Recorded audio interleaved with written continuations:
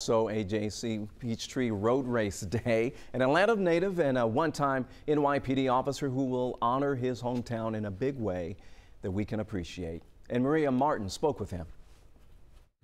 Originally from Atlanta, born and raised a few blocks from Grant Park. After high school, joined the Army. Was in the Army for about 4 or 5 years. Got very interested in the law enforcement, and I'm one of these guys that chases the adventure, so I figured what better place to be a police officer than New York City.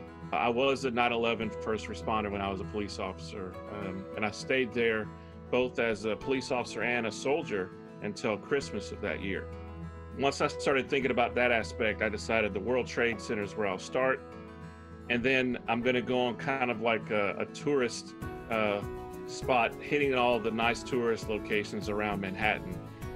Times Square. I've got to stop at the new Krispy Kreme in Times Square and have myself a Krispy Kreme on the route. In the middle of the race? In the middle of the marathon? Absolutely. That's going to give me the sugar rush I need to finish it off. I figured what better place to have a finish line than Macy's on Thanksgiving Day. What got you interested in this race 2 years ago? My brother, he had never been in the race. He had been talking about it for years and said, hey, we should do it together. So my brother and I did it together 2 years ago. I've always loved my roots. I've always loved Atlanta.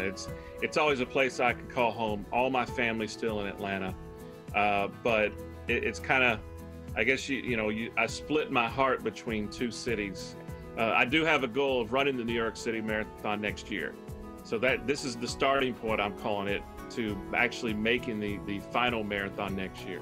My friends are going to be rooting from my Instagram feed. I told them I'd be putting it on my Instagram feed so they can follow me along the race.